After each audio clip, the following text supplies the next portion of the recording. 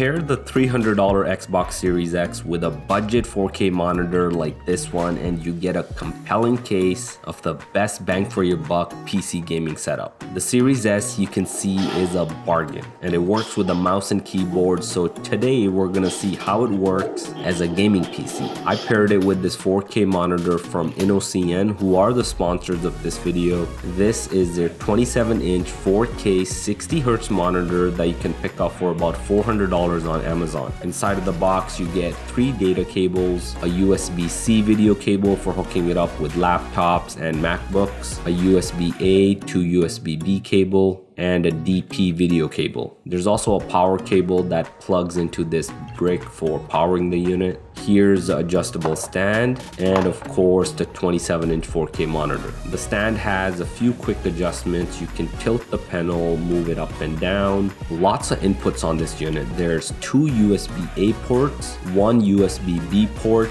2 HDMI 2.0 ports, 1 DP port, a Type-C video port, an audio jack, and then the DC port for power. We also got built-in speakers, so you don't need to buy those separately. Alright, I have my Series S set up using the HDMI cable that comes with the console. This being a budget setup, I used some old mouse and keyboard I had lying around the house. These are wired, so just plug them directly into the back of the Xbox. You can see right here the monitor sports 4K Ultra HD at 60 Hz as well as HDR10.